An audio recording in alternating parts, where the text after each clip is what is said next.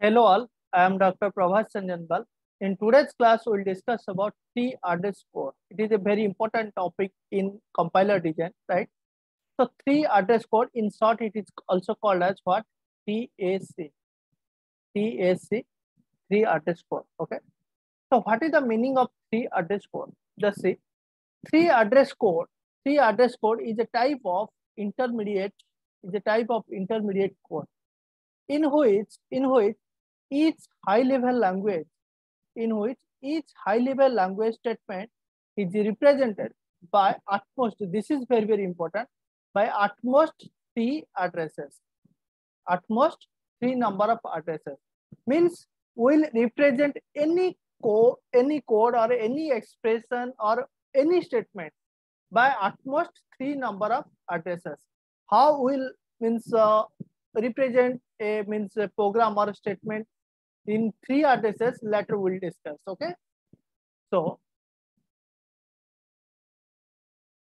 this is one of the important standard forms of three address code.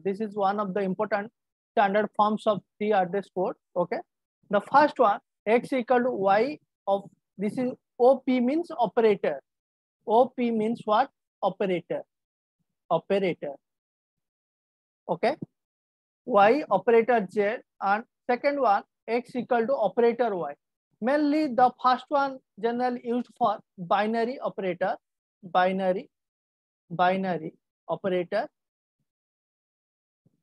Okay, the second one mainly used for what? Unary operator. Unary operator, like suppose x equals to minus z. Suppose binary operator is like x equal to y plus z. Just like this is binary operator and this is unary operator. So first one and second one both are expression statements. Okay. The third one, x equals to y, this is copy statement. We'll use this type of address means for copy statement. Okay. The fourth one is go to. This is go to L. L means number, means level. Suppose go to level means suppose go to 5. So this is unconditional jump. Fifth one, it's conditional jump. Conditional jump means if A is greater than B. Suppose condition true.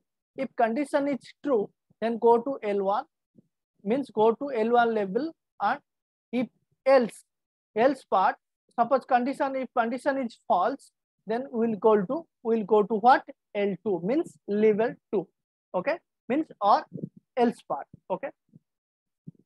Sixth one, we'll represent arrays in this way. What? X of I equals to y, or x equals to what? Y I. Okay.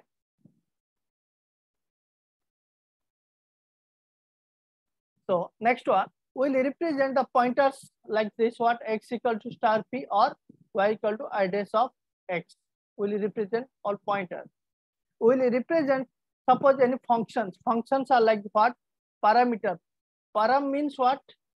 Param means parameter. Param means what? Parameter. Okay. Parameter P1, parameter P2, up to parameter Pn. Called subprogramming. Subprogramming means just the function name or method name, or we can say okay, method name, right? Or procedure name, right? And the number of parameters, and the number of what? Arguments or parameters, we can say the number of arguments. How many number of arguments in the function? Okay. So now we'll construct the three address code using this following what? Methods, or sorry, using these following formulas. Okay. So that means what? Following formulas means if pointers are there, so we'll use like this. We'll use this formula. Suppose if arrays are there, we'll write this formula. If conditional jump is there, we'll write this formula like this. Okay. So how to means convert a given statement or expression in three address code? Just say. Okay. The first question: construct the three address code of the following statement. X equals to what? X equal to A plus B. So what is the definition of 3 address code? We'll represent the 3 address code by at most 3 number of address. At most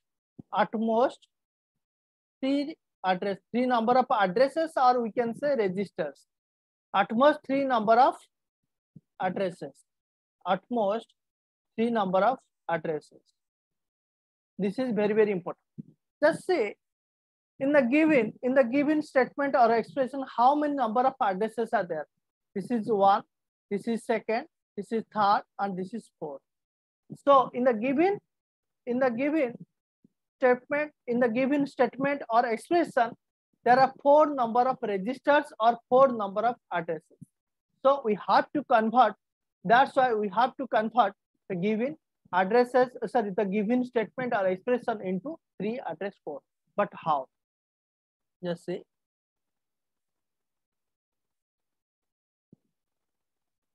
So first we'll means first we'll store this B star C just in T1. Like suppose T1 equals to what? B star C. Okay. Then we'll add one more register, suppose T2. T2 equals to what? A plus this A plus what? T1. So A plus T1. Then X equal to, we'll assign X equals to what? T2. So this is called as the 3 address code. Just see, the first statement contains how many maximum number of registers? 1, 2, 3. The second statement contains how many maximum number of registers? 1, 2, 3. Just see, the third statement contains how many maximum number of registers? 1 and 2. Means at most 3 number of registers or 3 number of addresses. This is very, very important. Okay. Remember one thing, the 3 address code may be different for all users or all readers, we can say. Okay. So that it does not mean that the 3 address code will same for all users.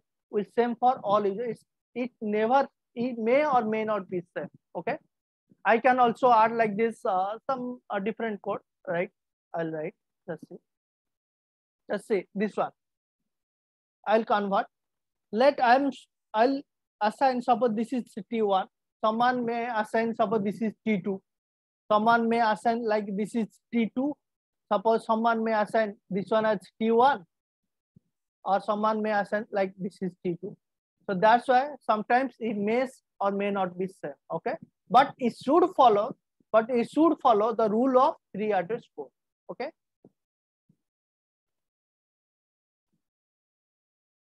So I'll assign what? B star C equals to T1. T1 equals to, just see here how many number of registers? 1, 2, 3, 4, 5, 6. So this statement or this expression does not follow 3 address code.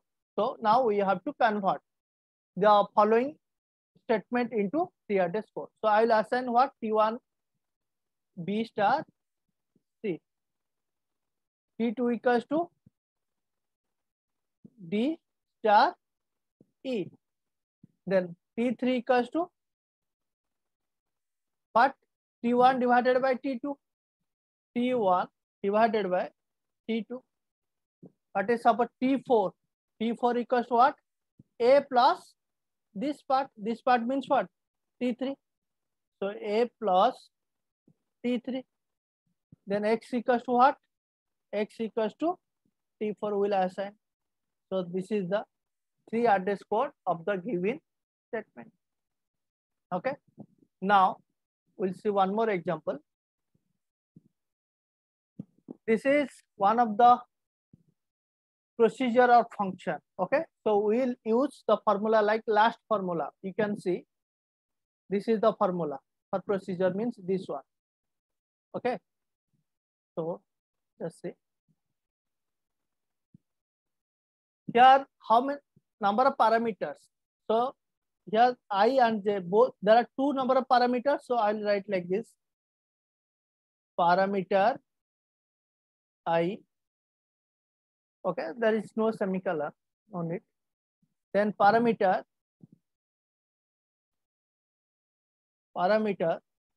j.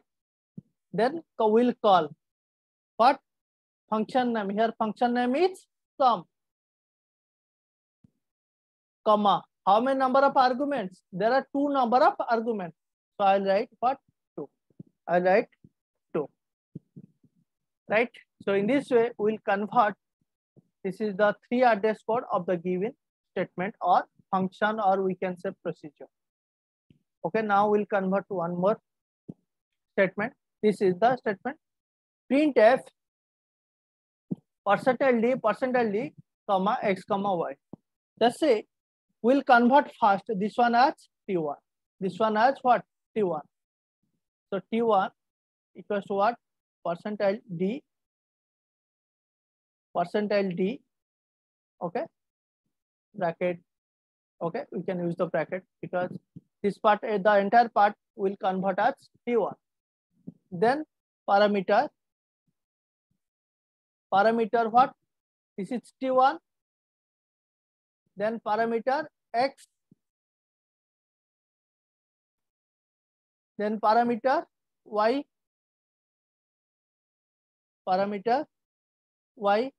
then we'll call what? Function name. Here function name is printf, printf. So how many arguments here? This is T1, 1, 2, 3. So there are 3 number of arguments. So this is the given 3 address code of the given statement or procedure or function. Okay. So in this way, we can construct the 3 address code. In the next class, we will discuss about the 3 address code of if, else statement on 1D array, 2D array, 3D array, how to construct the 3 address code for 1D, 2D array, 3D array, like this. Okay. In the upcoming classes, we'll discuss. Okay. Thanks for watching.